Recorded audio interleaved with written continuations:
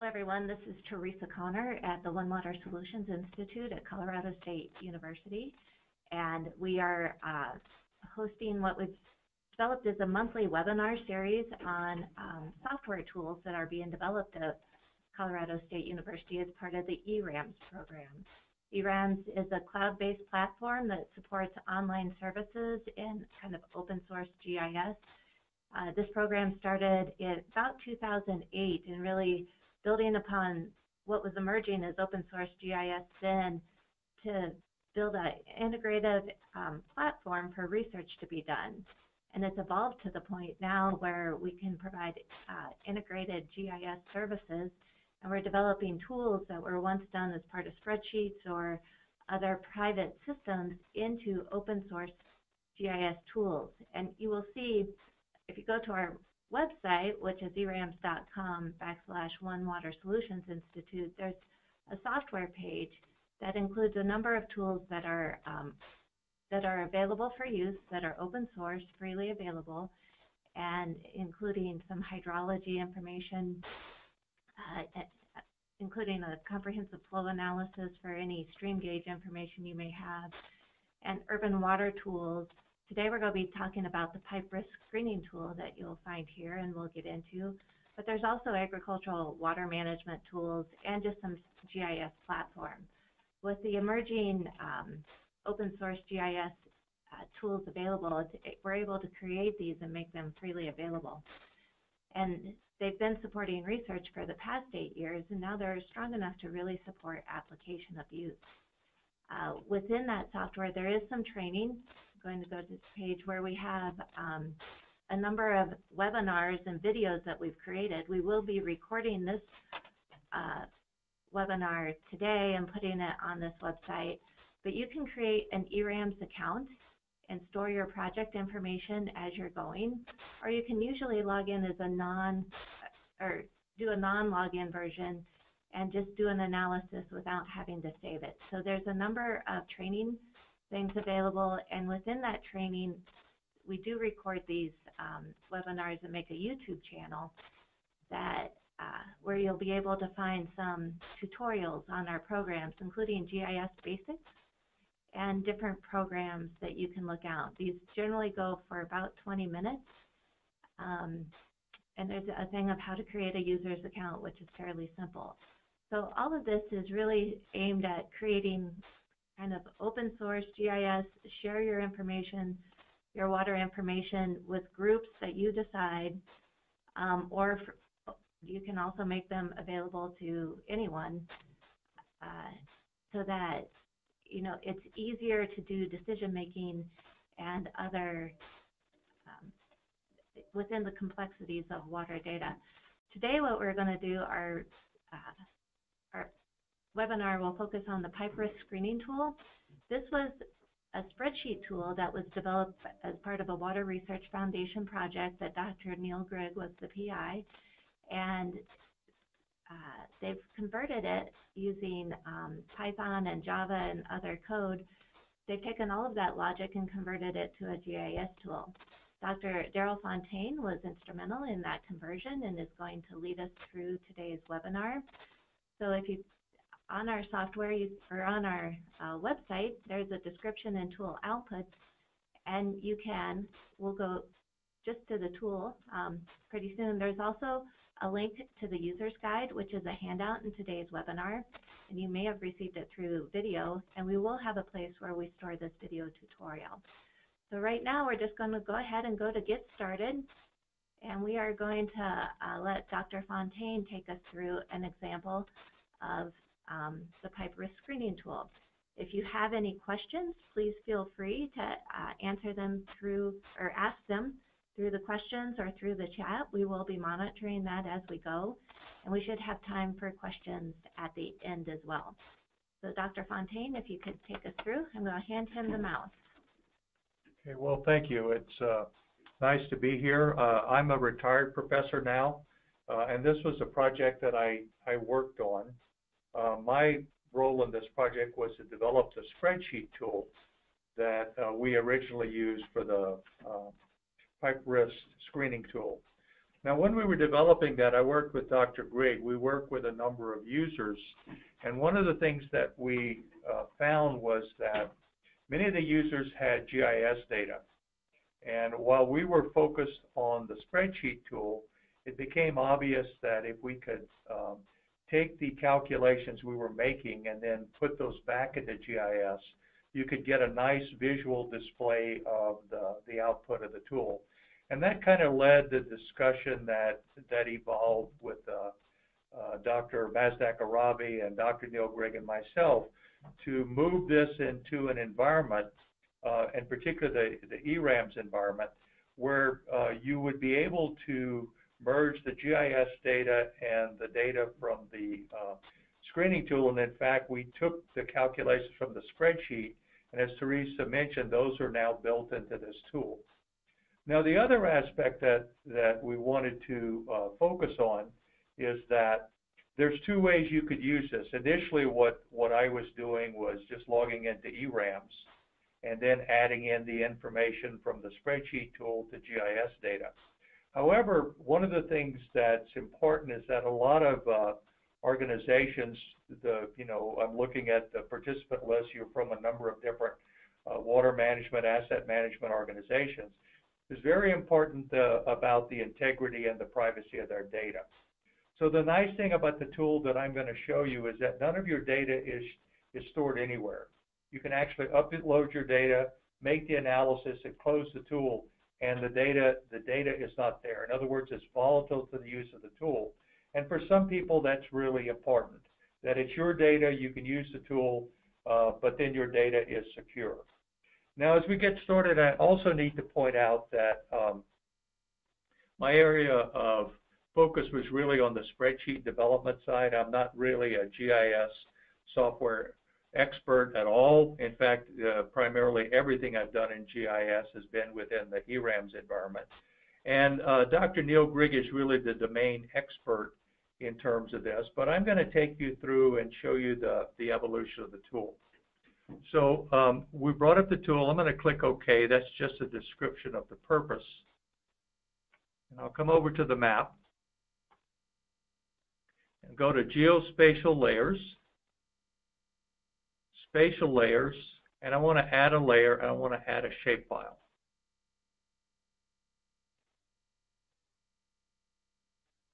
So I have a shapefile that includes information that from Colorado State University. Once I've uploaded this data, I'm just going to go ahead and close this dialog. I'm going to click on the spatial layer, and I'm going to zoom to layer. And there you see the water pipe segment network for Colorado State University. Now, as I mentioned, when we were developing the tool, in fact, one of the issues we ran into working with various agencies is people would give us data that we could use to test our tool development, but they didn't want that data shared. And I wanted to be able to use this in our classes at CSU. So CSU was kind enough to share with me some of their information, the information that they had on their water pipe segment network. Now, the location and the year of installation, the diameters, the type of material is actually their data. Everything else in here is fictitious, and we're going to look at the various aspects of here. But I just wanted to make a disclaimer at the beginning that while the location of the pipe segments is correct, everything else you're going to see in terms of the other parameters, number of breaks, service levels, etc., is fictitious data I made up actually so that I could get some good assignments in the classes that I was teaching. So if we come back over to the tab that says Pipe Risk Assessment, now what this is going to allow us to do is going to allow us to bring in the information that we need from this, our spatial layer, and I'll go ahead and choose that layer that we have. And I want to talk a little bit about the types of information that we're going to need. As we were developing this tool, we looked at what a number of different agencies were doing. Some of the really large agencies had collected a lot of data. They were moving toward the the use of, say, formal probabilistic distributions to try to estimate such things as likelihood of future breaks based on previous break information. And then on the other side of the spectrum, you had smaller organizations that were using point-based systems, to where they would say, well, if the pipe gets to a certain age, that's a certain number of points. If it has a certain number of pipe breaks, that's a certain number of points. And so you kind of had this broad spectrum. What we targeted would be the smaller type of agencies that maybe didn't have a big formalized system in place. That was one of the reasons we went to a spreadsheet approach, and this new implementation, eRAMS, certainly fits that. But with the possibilities to be able to expand this later to include more formalized processes, such as a formalized probability distribution. So the three main aspects that we looked at that we said would impact the likelihood of a pipe segment experiencing a failure or a break would be, number one, the age. So the longer the segment has been there, the more likely it is it's going to need to be replaced. The second would be the number of pipe break history. Has it broken in the past? How many times has it broken? Again, the thought being that the more a pipe segment has broken, the more likely it will be to break again. And then the third aspect of that was the service level. And by service level, we're talking about external forces on the pipe segment. This could be things like soil conditions, it could be high pressure zones, it could be traffic loads over the pipe. And those were the three that we looked at. So if we click, we'll start with the age. If we click on that one, what we have to do is we have to find the field that has the data corresponding to what we need. Now, as Teresa mentioned previously, if you look at the handout that you were sent, we described some of the information that's required in terms of the data that you need to do this. And the data that we need is in this, for this field, you can look down through the information we have, is the year installed. Now, before I talk about this, I want to just come back to the map for a second. And on this spatial layer, I'm going to click on it. Then I'm going to choose Open Attribute Table. So one of the things that is required to use this interactive tool is that in addition to your spatial data, you also have in your attribute table the information that's on that handout. We need to know the diameter of the pipe segment, the material that pipe segment is built out of, the year it was installed, the length, the number of breaks, breaking status, service, location, repair difficulty. I'm going to be talking about these. Now, there are some fields you'll see on the webinar to the right of this that have level 1. There's a number of fields. Actually, when you first upload your data, those fields are blank. And when you evaluate, those fields get populated. And I'll come back later and show you how to save this calculated data if you want to and download it so that you could look at it offline and perhaps even a different GIS program. Let's go ahead and close this for now. So that information has to be in the attribute table, and there's a couple of ways that can be done. One of the ways that, or the way that I did this initially was I took the information that's required and I put that in a spreadsheet, and then we have a tool that allows you to add a table. So I added that spreadsheet. And then under the spatial layer, one of my options is to join, and I joined that spreadsheet. And so what you see here, if you go back to the attribute table, is that I have this material. There's something on here called a join ID, and this was the pipe ID that was used when we actually combined those tables. So however you want to get this information in, it has to be part of the attribute table and your spatial layer. Now, the concept we use for identifying this, what we call it a likelihood index. It's not a pure probability, but just an estimate of the likelihood index. As I mentioned, we were trying to move more toward a point-based system. but we also wanted something that could be replaced with a probability distribution from 0 to 1.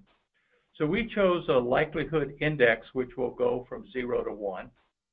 And to be able to kind of estimate a curve, you can put up to 9 points, 9 values. You see we have in here from age of 0 up to 200.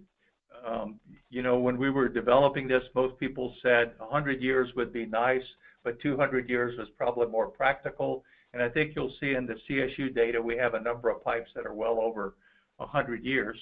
So we have at 200 years, we say, well, the likelihood that that's going to need replacement is 1. And then we selected various values in between.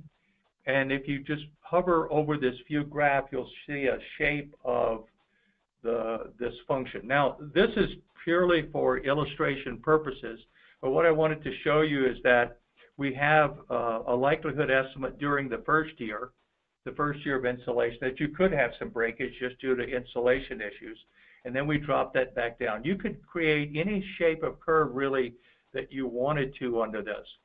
The other point we wanted was that we wanted the users, because a lot of times the users, I think, underestimate how much they know about their system. And you can really get a lot of information about the people like yourself that are taking this webinar that really have a good judgment, engineering judgment feel for what these likelihoods are. So we wanted this to be customizable by the user, okay? So that's the age likelihood factor. Now, one of the things that we were told when we were developing this tool, well, this is nice, we can come up with a general age curve, but you know, some materials in our particular location don't break or break more than some other materials. So the second field that we have for information is called materials. And that's where you can put in what we call a modification factor for the different type of materials. And again, in this case, the tool found an attribute named material, so it went ahead and put that in as a default.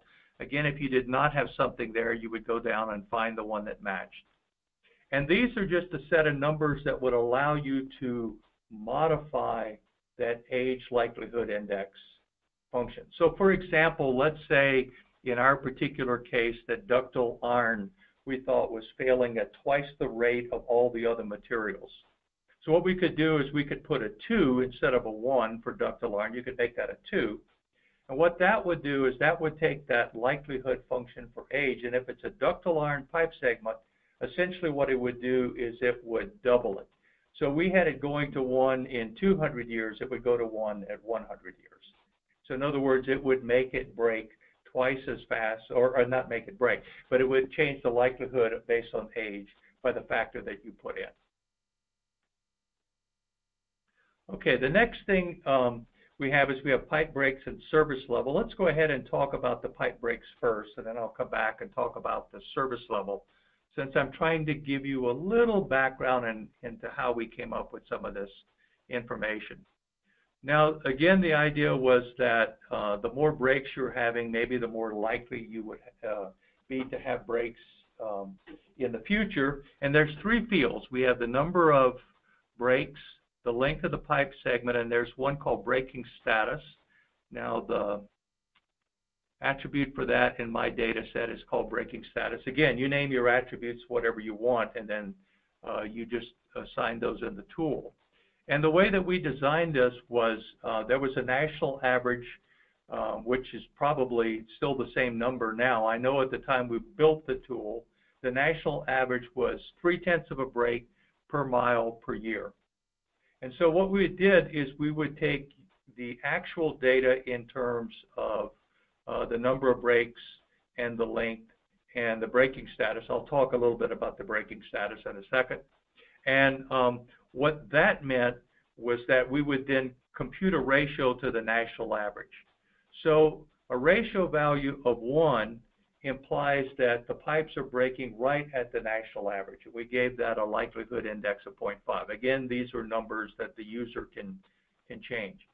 If it's a 2, it meant that those pipe segments, or that particular pipe segment, was breaking at twice the national average, and so that got a likelihood index of 1, and then at 0, it had a 0. So that's how we define that value. Now, what this braking status refers to is it refers to the status of the brakes. I'm going to go back to the attribute table for a second.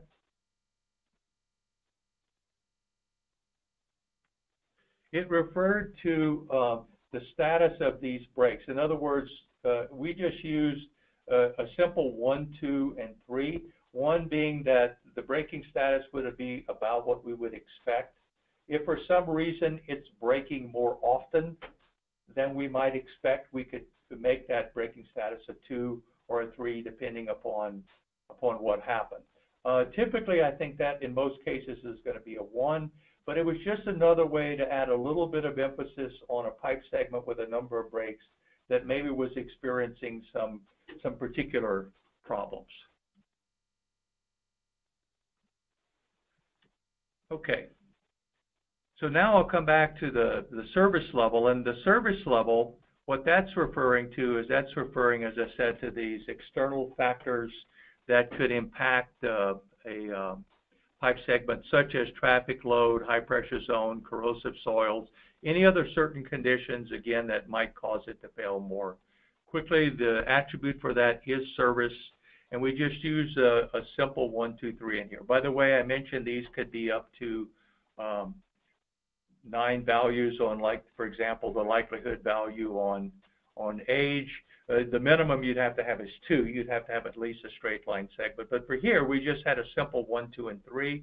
And so we could just use those 3 values. And we, for this example, or for this demonstration, I use 0.1, 0.25, and 0.5 for likelihood estimates.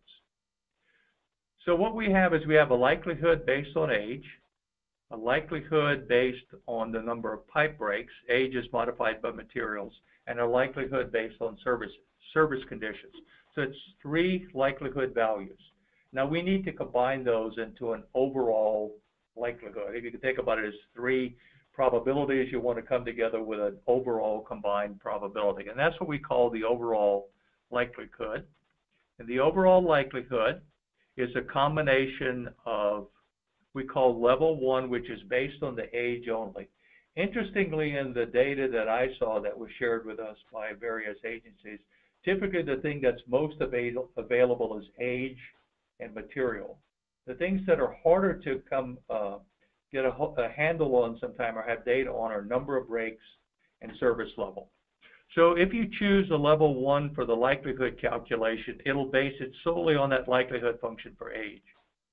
If you chose a level 2, it would base it on age and the number of breaks. Now these numbers are what we call importance factors, and the way that we get the weights, we're going to combine these by weighting them together, is we take these importance factors that we put in, we add them up. So if I add 1 and 1, I get 2, and then I will apply 1/2 to age and 1/2 to number of breaks. So half of the likelihood value based on age plus half of the likelihood value based on the number of breaks will give me the combined likelihood for level 2. Level 3 combines age, number of breaks, and the service level. So now again I have 3 values. Let's suppose that I think that the number of breaks in my particular situation is more representative of what might happen than either the age or the service. So I've given this a 2. So if you look at this, if I add these numbers together, that's 4. So 1/4, this would be 0.25, 0.5, and 0.25. So again, what you're seeing is that by putting a 2, I'm giving twice as much emphasis on the likelihood function for breaks compared to the other 2 likelihood functions. And we're going to get a chance in a second to select which one we want to use. Now the final thing is to look at what we call cost estimation. Really, I think about this as a consequence index, and that's really what it's focused on. Is we have a likelihood of a particular pipe segment breaking, but what's the consequence of that breaking? Is that a big water main under a major thoroughfare right in front of a hospital, for example? That's going to be a whole lot different than the water main that broke in front of my little cul-de-sac a few years ago, where you only had half a dozen houses around the cul-de-sac. So Dr. Grigg wanted to come up with an index that would reflect the consequences of this. Again, 1 being a very high consequence site, towards 0 being a much lower consequence site. And he used 3 factors for that: the pipe diameter, the location, and a repair difficulty estimate. And again, if you look back on the, I'll do this one more time, go back to this attribute table.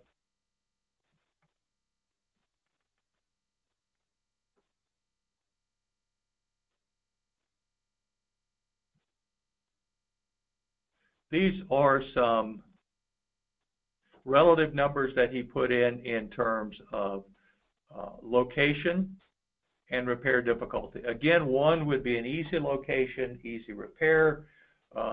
3 might be a very difficult location, perhaps a very difficult repair. Again, it was based on this point system, but kind of a judgment thing about the relative difficulty of those. And of course, the pipe diameter is important. That's going to have an aspect on that. And then finally, with these, again, we can use these relative important factors because we're going to weight these indices and come up with an overall consequence index. And in this example, you see I'm giving twice as much weight to location and to repair or to size. And again, those are numbers that you can change, and you can take a look at a likelihood function.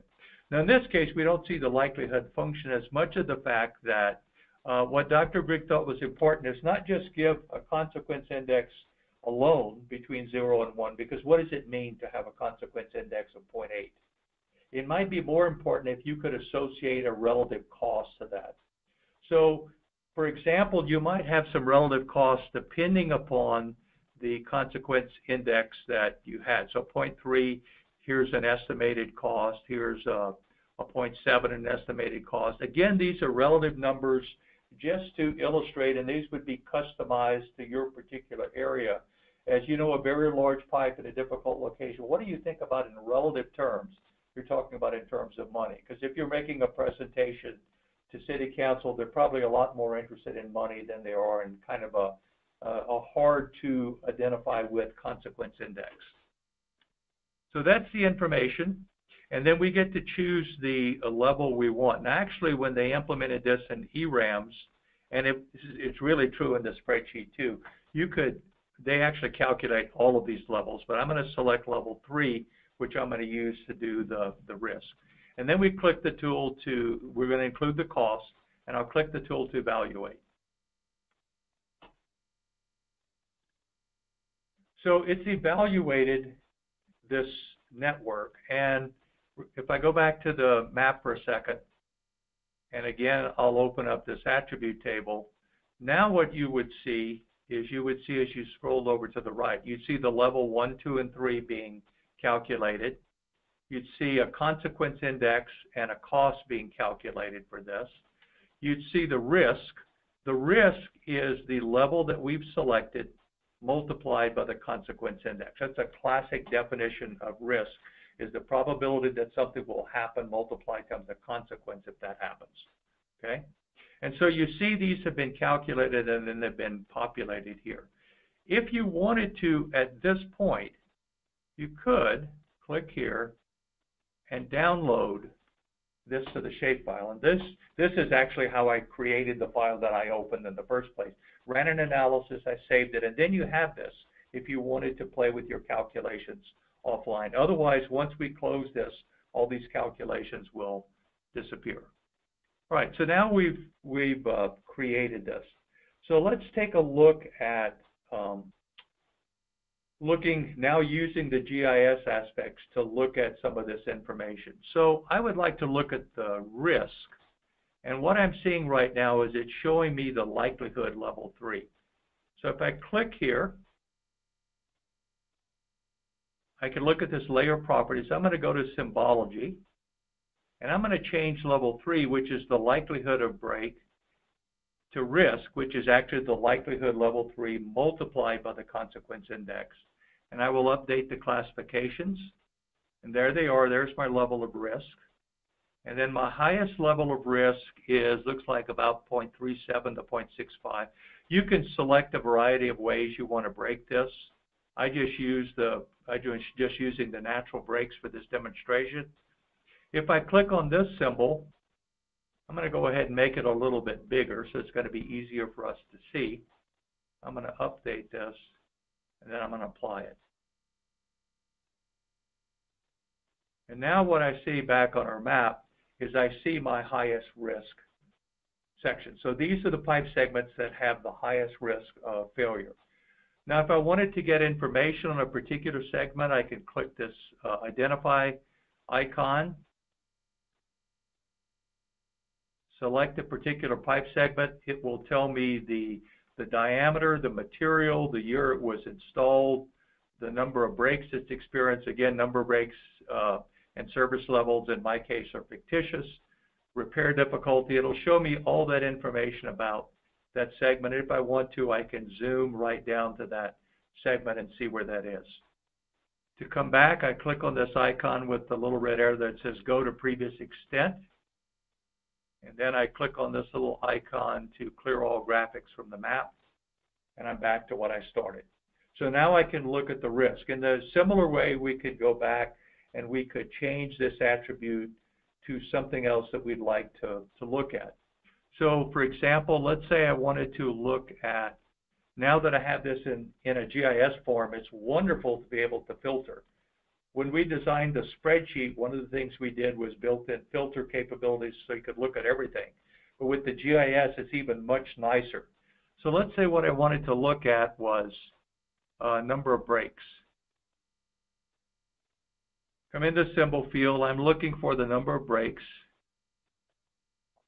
Now the number of breaks in my cases are going to be 0, 1, 2, and 3. So I'm going to click on unique values and update the classifications. And then I'll scroll down. Let's say I'm looking at, I'm interested in 2 breaks and 3 breaks. So I'm just going to change this symbology like I did before to make it easier for me to see. I'm going to choose a gray and make it a little bit bigger. And then for the 3 breaks, I'll come in and choose, say, a black and make that a little bit bigger and update that and apply it. And then there they are. Now, one thing that they built into the tool, which is really nice that I like, is this ability to toggle the output display. So if I click on this, what I'm looking at is only those attributes that I'm interested in, and all the rest are still there, but all the rest of the information, these pipe segments are still there. They're just harder to see. They're smaller. But here, you're seeing everything kind of at the same level, and it's a little harder to identify. So this toggle output display allows us to focus on the ones that we're interested in. So if I were to look at a particular pipe segment, then I could, for example, look at this. That should be a 3 if I remember 3 breaks. And sure enough, the number of breaks is 3. Again, so the idea being that we could use this selection of the attributes to look at this various information. Now, I want to demonstrate another tool because you often want to look at a combination of things. You may want to look at not just a single attribute, but a combination. So I'm going to go back to the map. I'm going to go back and select my risk again. And the natural breaks. Click apply.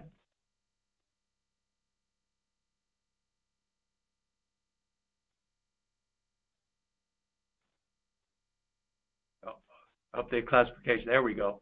Click apply. That looks better. And I'll come back to my original map. So now I'm back at the original map.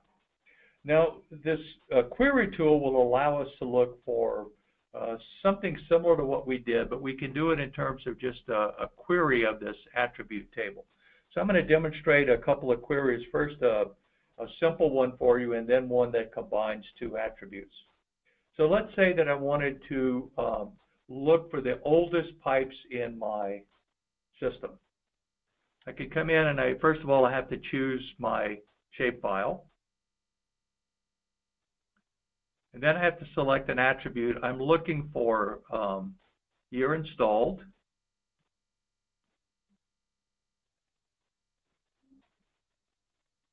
And I'd like my year installed to be less than. And I'll come in and the sample value, this will show me all the data that I have in my database. So I'm going to click on 1924. Now, I wasn't around in 1924. But just as an example, I'm interested in the older pipes because you see we have some that go back to 1880. So I'll click on this one as an example and then do next. And then we're going to go ahead and we're going to run this query. Now the query's been run. You can see it changed color, but it's somewhat hard to see. So I'm going to click back over here to map and click on my values here, and my underlying information is still basically risk. But this selection is actually showing me what I've just queried. So if I click on that symbol, I'm going to make that a black. Hopefully this is coming out good for you on the webinar, and update that and then apply it. Now I can see those older segments that match what I queried. And again, I can come back to this page, and if I want to, I can toggle the output display and toggle it back on. But this allows me to then look at where all my older pipes are. And this is interesting because this area is actually the original area that the campus was built. And most of these, for example, in the oval,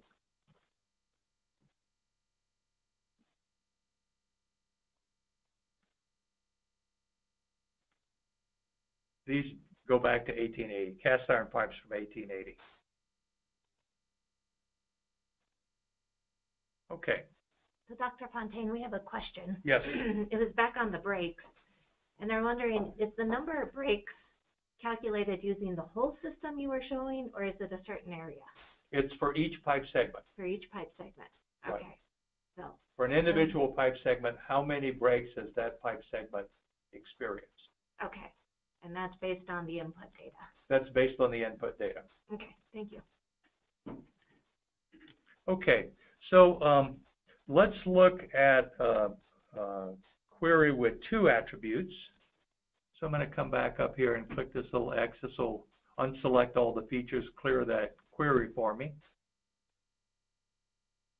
Okay, and we'll make a new query.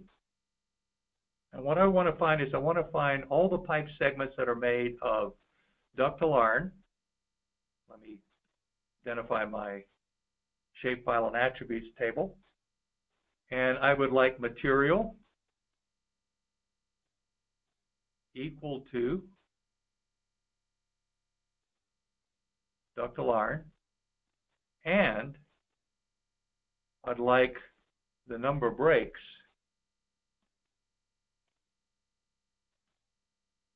greater than or equal to 2.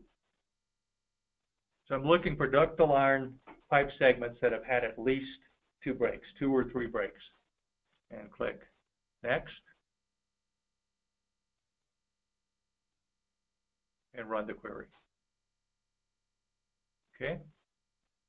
Now because I changed that selection before, then that selection is still there on the map, the darker values. And again, these are showing me the pipe segments that are spared. That there's not a lot of ductile iron pipe segments on the CSU campus, but I can, for example, pick one of these.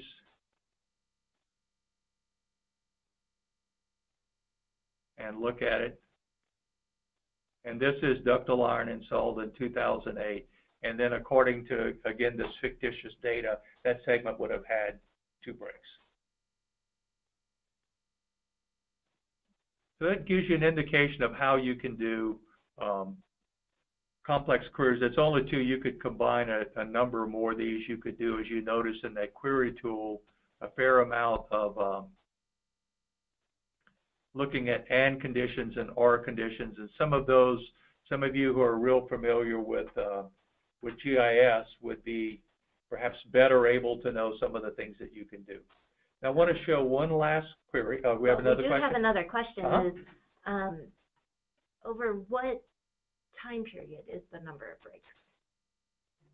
Their record keeping that input data, is their ability to show time period, or is it just what's in the data set? Oh, okay. Ideally, what you would want to have is from the time the pipe segment was installed, how many breaks has that pipe segment experienced? Now, the reality is this number of breaks data is very, very hard to come by. But it's kind of all we have at this point. But that was Dr. Grigg's concept, is if you had a particular pipe segment and you had the number of breaks that that particular segment had experienced since its installation, that's the data that you're looking for. If you replace that pipe segment, then it would have a new year of installation and you would keep breaks from that point. Okay. But I do understand the practical limitations on having that data available. So we have another question of how are you calculating repair difficulty? What does it entail? Because you have locations separate from this category. Okay, so that's a good question. Let's come back to this cost estimation.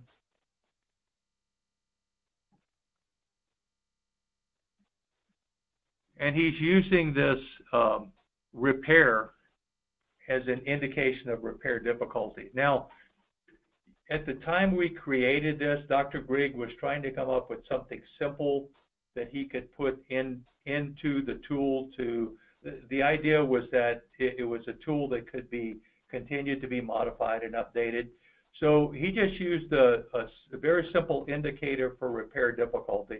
He used a 1, 2, or 3, where 1 would be the simplest repair that you could think of, and 3 might be a really difficult repair in terms of what might be involved, not so much in the location, but in the actual repair of that particular pipe segment. Maybe there's some issues with other utilities that have conflicts. Maybe it's an issue of how you're going to have to make that repair, right?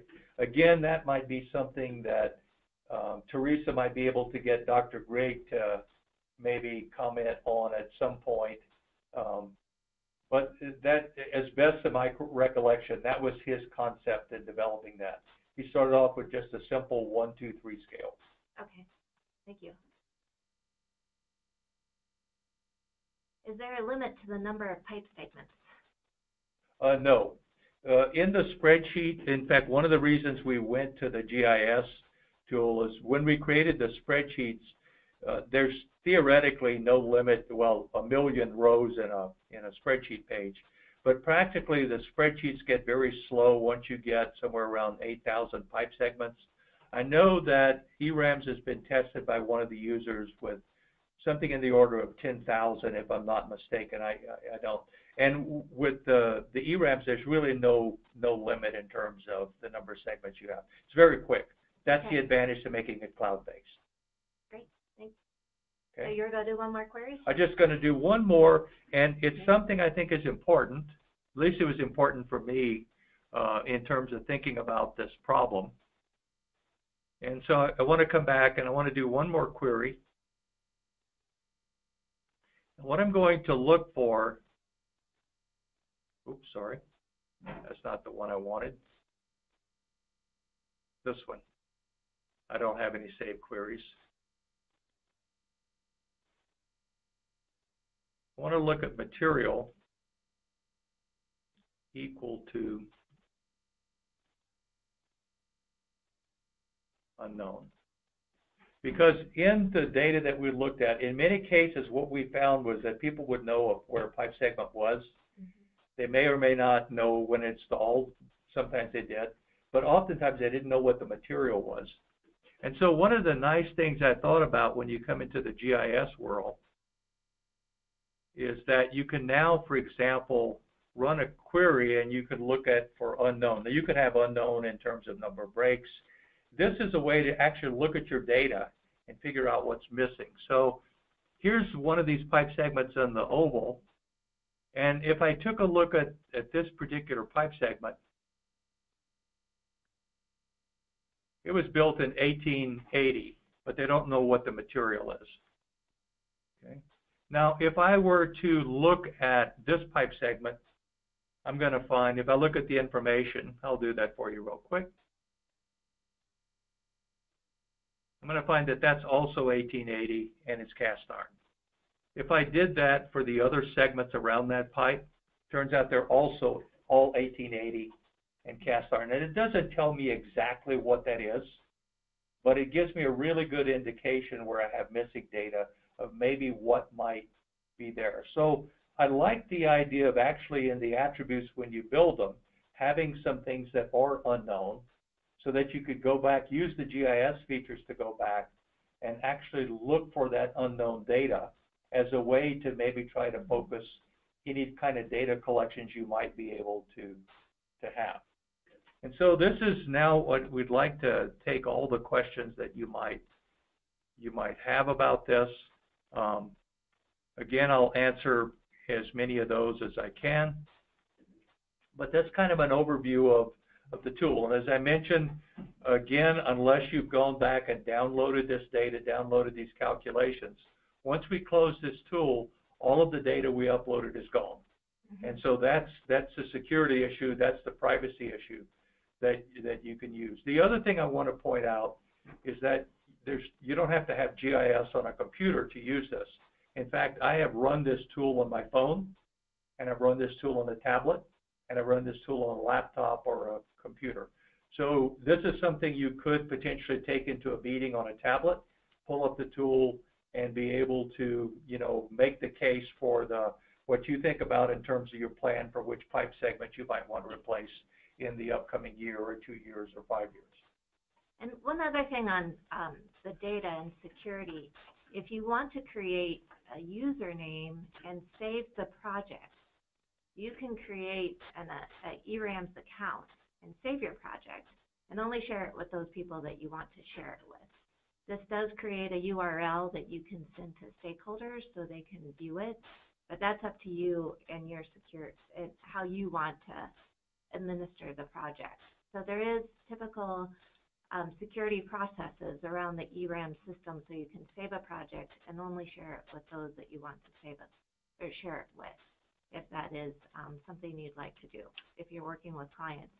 And once again, the folks you share it with don't have to have GIS on their computer. It all works through the open source GIS on the internet. So all you need is an internet browser. So with that, we'll take any other questions that you can have.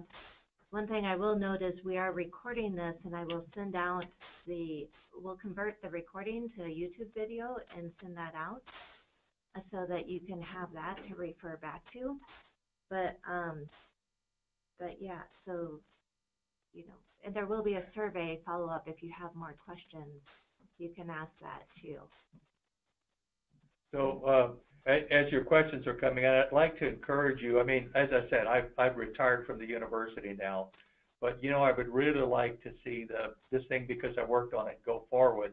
And it's important for us to know what works for you and what doesn't work for you, and what thoughts you have on how we could modify the tool to make it more usable, because we're very interested in creating something that could be helpful to you in terms of you managing your assets, particularly with respect to the pipe networks.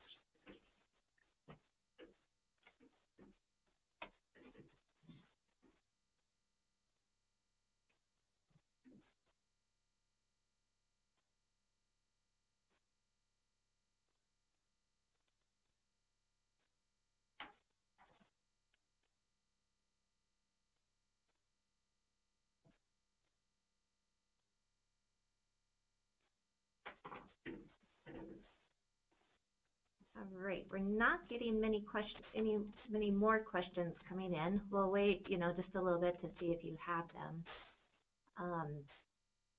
But I will mention we have another tool called the Integrated Urban Water Model.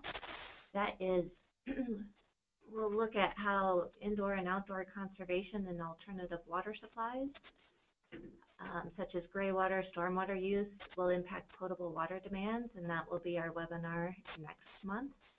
We'll be sending an invitation out for that, but it's once again GIS based, so all you do is put in your area you want to analyze, and and it will bring all of the climate, soil, and other type of data to play in the analysis. So we've got a number of these type of tools that are starting to come out of the research phase and go into the application phase. So if you have any questions, let us know. We did get a question of, can you pose the URL to log in the eRAMS tool? Yes, I can do that. Let me go do that. First of all, there is, if you just go to eRAMS.com,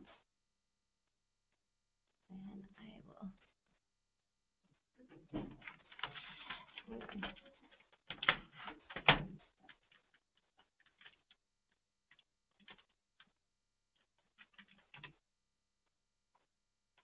there is a thing that says sign up, and you can register with an email address so that you can create your own tool.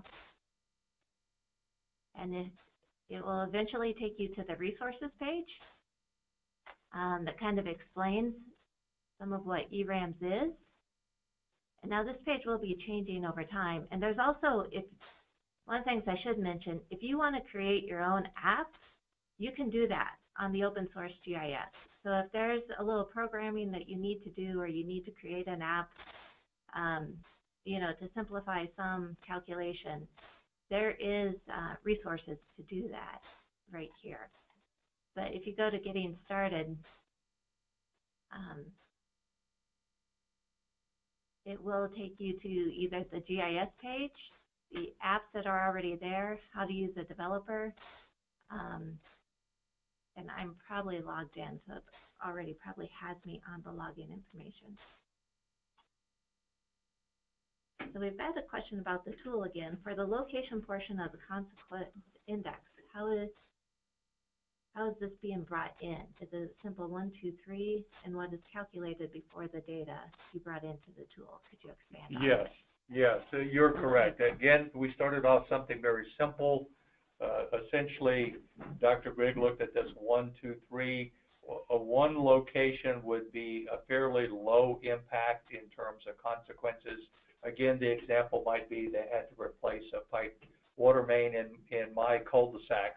I would call that to be a fairly low location because there's no really traffic to deal with, and it's just houses. There's no real big consequences to making that repair. A 3 might be something that might be maybe in terms of a major user, for example, a hospital might be a location if it's a water main that's serving water for the hospital, or, you know, again, I'm not the domain expert on this, but I can tell you that was the concept of that. It was pretty much up to the judgment of the users, you know, whether they thought this was a really, not so much in terms of repair difficulty, but a location was going to have a large consequence if it took a while to restore water to that particular area. So let me ask you, I guess maybe the way that comes to me, Dr. Fontaine, is the location index used within that consequence index, or can you just go on your location index and say, give me all the high-risk location points? Oh, well, actually with the GIS, we could look at all the locations that had a value of 3. Right. We could actually query that, or you could change the attribute to that. So you could look, any data you put in, we can now go back and look at in terms of its spatial analysis, which I really think is great. But it's used primarily to calculate this consequence index. So a more difficult location with a more difficult repair with a bigger diameter is going to have the highest consequence index. Okay. If that makes sense. Now, one thing I wanted to say is that when we developed this was not, we knew this wouldn't be an end-all tool. In fact, we were trying to develop a beginning. But one of the advantages of having this in eRAMS that we've talked about is that you can bring in soils data. You can bring in traffic data. We could bring in a lot of other data we had to allow us to improve, instead of a 1, 2, 3, maybe we or maybe you as users can come up with some concepts of how we can get a better estimate of what these consequences index could be. And we could use some of our GIS information that maybe help us estimate that. We could do some refining of it. Another question is, how's the cost estimation calculated for each pipe segment? Is it based on linear feet or unit costs, or is it just cost?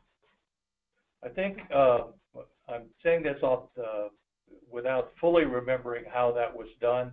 I think it's based on a cost per foot, but I could be mistaken about that. Wait, Teresa may have to check. We'll have to confirm that with Dr. Grigg. We'll confirm that. So our pipe segments have different lengths.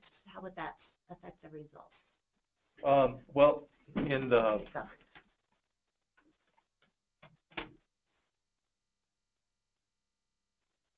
so all of our pipe segments also have different lengths.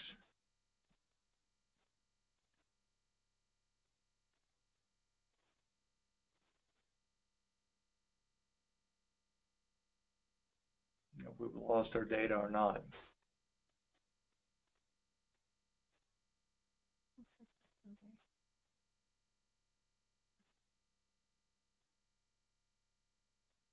It's not pulling up now, but all of the pipe segments have different lengths, and that length is used in when we do that normalized break ratio for the number of breaks per mile per year. That's adjusted based on the length. And the cost we'll have to get back on you on, because this is something Dr. Grigg developed. I thought that was also, if I'm not mistaken, that's also based on, I was going to look in this table, but it's not coming up. That's also based on the length of the segment. So he's putting in a cost per unit length, and I believe, if I'm not mistaken, that cost is being adjusted by the length of the segment we have. But we'll confirm that. We'll confirm that. And follow up. When I send out the recording, we'll also send out some of the answers to these questions.